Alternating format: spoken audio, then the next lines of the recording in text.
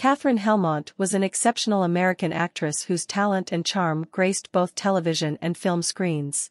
Renowned for her versatile roles, she left an indelible mark on the entertainment industry. Helmond's career spanned decades, showcasing her ability to seamlessly transition between comedy and drama. She achieved widespread recognition for her iconic roles in two beloved sitcoms, as the sassy, no-nonsense Jessica Tate in Soap, and as the lovably eccentric Mona Robinson in Who's the Boss.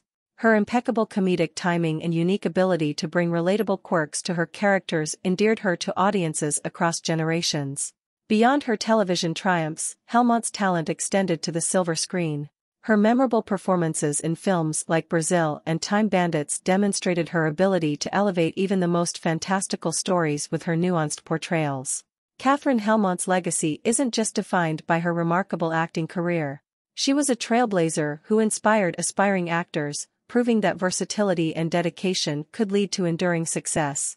Her passing in 2019 was a somber moment for the entertainment world, but her work continues to entertain, influence, and captivate audiences, ensuring that her memory lives on through the characters she brought to life with her exceptional talent.